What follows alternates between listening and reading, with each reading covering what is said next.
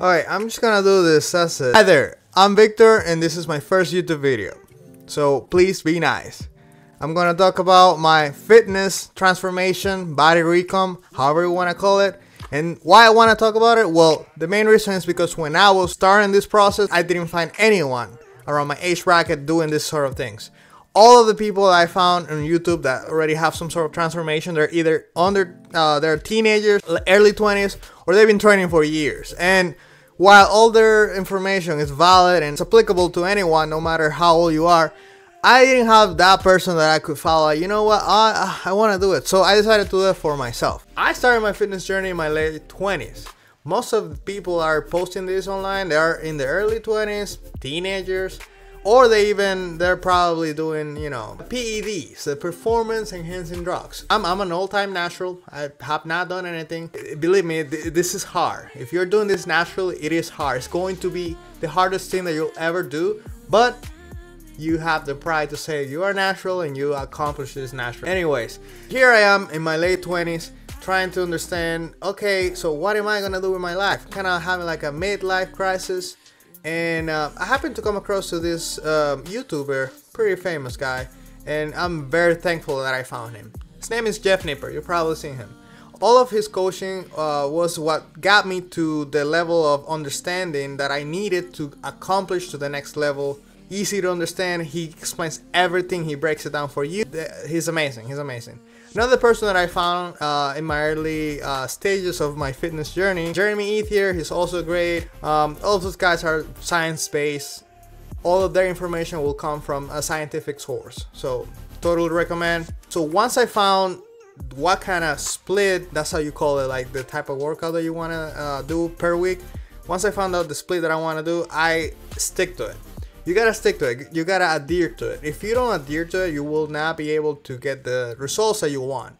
Now, it took me maybe 4 or 5 weeks to get the gist of it, because I did not know exactly the movement, and I wasn't in the position to pay for a coach, so I just did it by myself. That was like late 2020, and as you remember, that was a rough year for a bunch of us, but I was able to accomplish the first stage of my fitness journey, which is within the first 4 weeks, you'll see a lot of changes in yourself.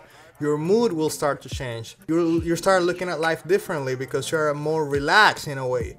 That's all because of the endorphins and all the chemical reactions are happening within your body. They all came from you working out. And here are a few things that I would recommend for you to do.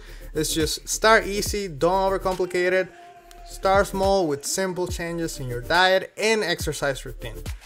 With this, I mean that you need to not overcomplicate things. If you are a little bit overweight, just start cutting simple things. You can start with just cutting the liquid calories. That can help you. I found one specific lift that I wanted to, I guess, base all my workouts around. And that was the deadlift. I love deadlifting.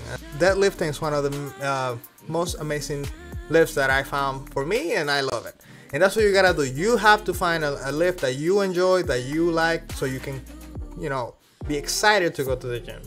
The gym is supposed to be a place for you to enjoy, not a task.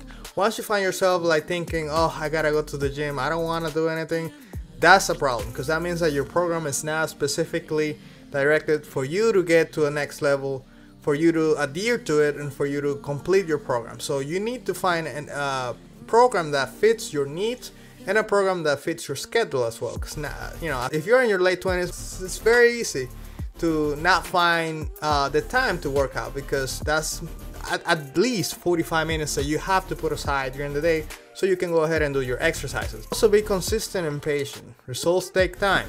You don't have to go 7 days a week to get results. There you have it. I hope this video inspires you to take steps towards a healthier you. Remember, you can achieve great things with dedication and positive mindset. If you have any questions, feel free to leave a comment below. Thanks for watching, and I'll see you in the next video. Bye.